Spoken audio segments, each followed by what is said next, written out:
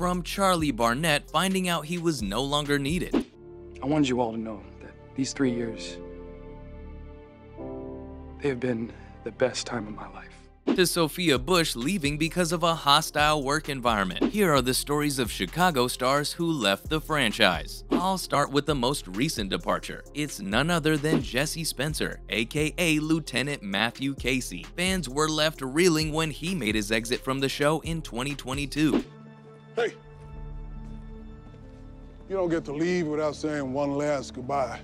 But let's not get too teary-eyed here. Jesse himself said that it was time to say goodbye after 8 long years. He must have really been feeling the heat, because he called up showrunner Derek Haas to let him know that he was ready to pack his bags and move on. And after that, it was adios amigos for Jesse. But he hasn't been sitting around twiddling his thumbs. Oh no, he's been a busy bee, moving from one project to another. He made a triumphant return to his roots by popping up on the final ever episode of the Aussie soap Neighbours, where he first made a name for himself. And if that wasn't enough to keep him busy, he's also set to appear in Disney Plus's upcoming Australian comedy drama, Last Days of the Space Age. Then there's the story behind Sophia Bush's departure from the show. It looks like the Windy City wasn't quite as hospitable to Sophia Bush as you might have thought. The actress, who played Detective Erin Lindsay on Chicago PD for 4 seasons, made a hasty exit from the show after her character took a job with the FBI in New York City. But as they say, there's always more to the story than meets the eye, and in Sophia's case, there's a whole lot more. In a revealing interview with Dax Shepard on his Armchair Expert podcast, she spilled the beans on the real reason behind her departure.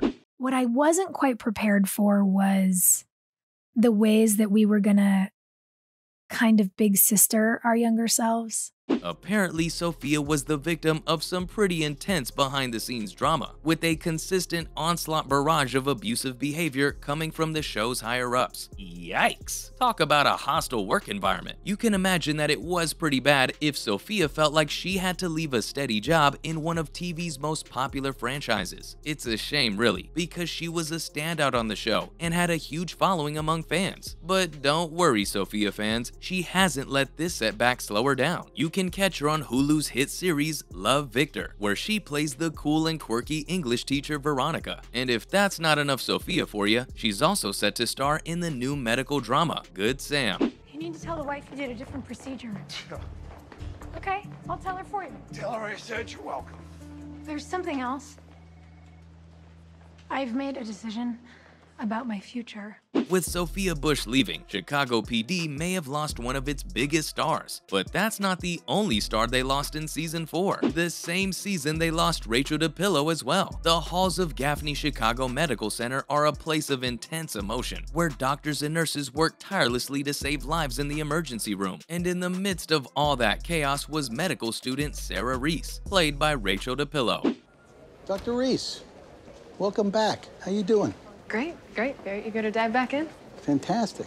But Sarah wasn't content to stay in the ER forever. No, she had bigger ambitions. She wanted to go into pathology, then psychiatry, and she did just that until a personal tiff with Dr. Charles sent her packing for the Lone Star State. Now, I don't know what kind of drama went down between Rachel and the Chicago Med powers that be, but we do know that it was enough for her to walk away from her job. And you know what? I don't blame her. Who needs all that drama in their life, right? Since leaving the Chicago franchise in 2018, Rachel hasn't appeared in any movies or TV shows. But hey, maybe she's just taking some well-deserved time off to relax and recharge. Or maybe she's working on a secret passion project that you'll all hear about soon enough. Until then, you'll just have to get your fix of Rachel DePillo in reruns of her past TV appearances. Unfortunately, she's not the only one of our beloved characters to leave for good. Gabriella Dawson was a firefighter, a paramedic, and a force to be reckoned with on the hit show Chicago Fire. But after 6 seasons of playing the beloved character, Monica Raymond decided it was time to move on. Now, you might be thinking, why would anyone want to leave the adrenaline-fueled world of the Chicago Fire? Well, according to Monica, she was hungry to explore a different role. Plus, after 5 years in the Windy City, she was ready to put down roots in Los Angeles. But just like a true Chicagoan, Monica couldn't stay away for long. She made a brief return to the show for the season 7 premiere, and 1 episode in series 8, giving fans a taste of what they had been missing.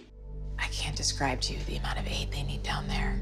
I mean, It's like the bell's going off every single minute. Now Monica is making waves on the Starz crime drama Hightown, playing the complex and troubled Jackie Quiñones. It's a far cry from the high-stakes world of firefighting, but Monica is proving that she can tackle any role thrown her way. Who knows what Monica will do next? Enough about Monica. This next one's sure to leave you brokenhearted, because Leslie Shay's exit from Chicago Fire was a real tearjerker. Who could forget that tragic scene where a collapsing pipe struck her down? It was a real punch in the gut for fans of the show. Switch on 3 with me, ready? 1, 2, 3. Come on, Shay.